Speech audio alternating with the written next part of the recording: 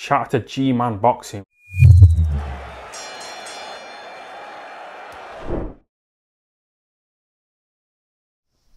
Alright, so Vasily Lomachenko makes his return to the ring, defeats Nakatani in 9 rounds. Pretty much as good as I've seen Lomachenko in a while.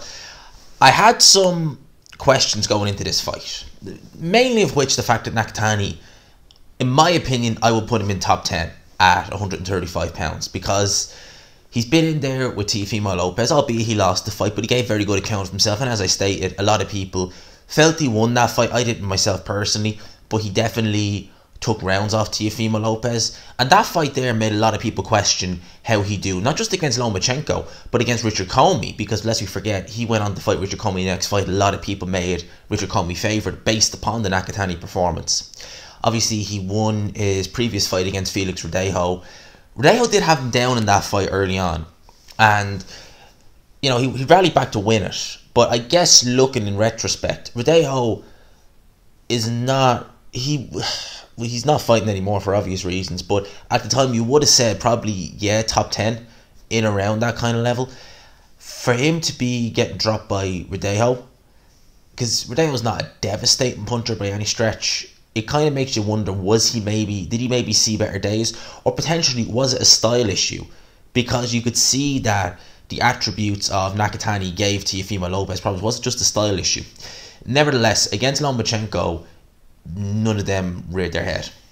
Nakatani did try at times to keep it at range. You could see that he was using the jab, but what he was doing when he was at range, you see, Nakatani is slow. He's got slow feet, has not got the best upper body movement, so Lomachenko was landing that straight left hand at will. You could see in the 5th round, he landed one up against the ropes, and it was a legit knockdown. It was kind of awkward the way Nakatani, they kind of fell into one another, and then Nakatani went down, but he went down nonetheless. And honestly, I genuinely didn't think Nakatani would get dropped by headshots. I think I said in my prediction video that if Nakatani's going to get dropped, it's going to be through the body. It's going to be a sustained body attack, because whilst he is tall, he is upright, he leaves that body open. Lomachenko, against taller guys, certainly at lightweight, he's been prolific with hitting the body. You know, he's been going downstairs. Luke Campbell is a good example. You know, taller guy, rangier guy, Lomachenko ripping body punches in. With this, it was the headshots. And, you know, from the opening bell, Lomachenko just seemed to be on his game. You know, Lomachenko can start slow sometimes. And I really did think in this fight, you know, obviously I didn't watch it live, but I really did think that Lomachenko would kind of, how would I describe it?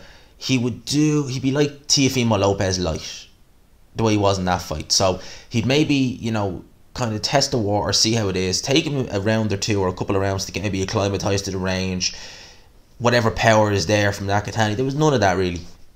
There was none of that from the opening bell. He was just kind of, you know, doing his normal in and out movement, using his footwork to great effect. He pressures very well with his feet. I mean, Lomachenko has some of the best footwork you'll see. You'll see, just period and apparent. You know, very, very good footwork from Lomachenko.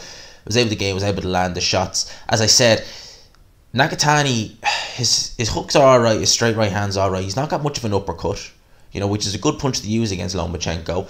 His feet are very slow. I mean, for a lightweight, you see him in the ring, his feet are just, it's obvious there. And especially because at lightweight, when someone is slow footed, you tend to kind of notice it a bit more, because most of them guys, you know, are a lot more fluid. They move around the ring.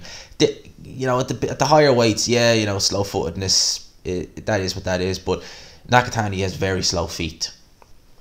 Lomachenko was able to just put on a clinic. I don't think he lost a round and stopped him in the 9th. The stoppage, yeah, Nakatani was taking a beating in that 9th round, and the referee, yeah, you could maybe a few punches later he could have jumped in, because Nakatani was the sort of guy where he was just not going to stop. That's the thing about a lot of these Japanese fighters. You know, I remember the guy who fought, he fought Munguia, what was his name, Inoue. I think he's related to Naoya in a way. I think he's a cousin or something.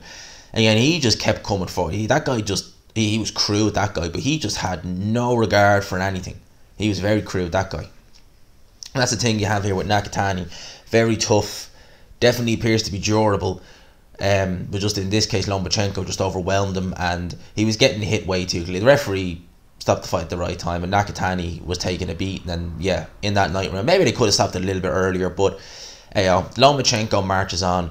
If you want to use this as ammunition for a possible Teofimo Lopez rematch, honestly, like, I would like to see it because it was a decent fight the first time, but I reckon Teofimo Lopez is going to fight Kambosos Jr. And if he can't get a fight with Haney or someone like that, he's going to move up, because I reckon weight is a big issue for Teofimo Lopez. It's been an issue for a couple of years. This is not just an issue that's just reared its head lately. You know, he's a big 135 pounder, and he's been known to be, you know, having issues at the weight for the last couple of years now. I think 3 years maybe. So Teofimo Lopez is known. I reckon that money will play a factor in it, of course, but I reckon that Teofimo might move up, not because he doesn't want to fight Lomachenko, of course not, but I reckon just because he's just outgrown the weight. And you see it with people. When you see fighters move up, when they're in a good division and they're not like going life and death, you know it's an issue. Like, look at Naoya Inoue when he was at super flyweight. When he moved up from super fly to bantam, at that stage, well, Superfly's always been a good division, but at that stage he was going through people. He wasn't looking like losing. He was looking devastating. There was good fights he made, like against Rim Vasai, Estrada, but he moved up to 118 just because he couldn't do it anymore. You know, it's different when you have these fighters like, you know, like Lewis Ritson or someone who loses. Oh, I can't make the weight. I can't make the weight. That's why I lost. It's different with that. A lot of people use it as an excuse. But when you fighters who are in a weight where they're not, like, they're looking good, they're looking sharp, they're looking devastating, and they just can't make it anymore because it's just taken away from them, or they can still perform good, but the weight is just becoming more and more of an issue. That's when you know they really are having an issue. You know, when they've no reason to move up other than that. It's not because they lost, not because any of that. That's when you start seeing that. In terms of, as I said, Loma versus Teofimo, there's no comparison. Lomachenko did a much better job. Not even just stopping him. Nakatani didn't win a round. He won plenty of rounds against Teofimo Lopez. Like I said, it was a competitive fight. I suppose in hindsight, look at the BoxRec scorecards, you'd say, well, you know, yeah, Lomachenko stopped him, but Teofimo Lopez barely lost the round. Yeah, officially he barely lost the round, but believe you me, that was a close fight. Anyone who's seen it will testify to that. So Lomachenko, we need to see how he gets on. I wonder about his shoulder, because every time he fights now he seems to injure that shoulder or have niggles with the shoulder. I wonder how that held up and what he does from here. I suspect he's targeting Teofimo Lopez. He'll want that rematch, and to be honest with you, I don't mind that fight. It was a decent fight, you know. Lomachenko felt he won the fight. I personally didn't feel that. I thought Teofimo Lopez just nicked it, but it was a competitive fight nevertheless. He knows where he can improve in terms of he started very late. Or yeah, he did start very late. But saying that, I think that if he starts earlier, he leaves himself more open to being caught by Teofimo. So it's a catch-22 for Lomachenko. Anyway, those are my thoughts on this fight. I hope you enjoyed it. Leave your thoughts below. Smash the like button if you did. Subscribe, of course, if you haven't already. #GMansRocks. All that good stuff. For now, lads and lassies, I'll talk to you. Peace.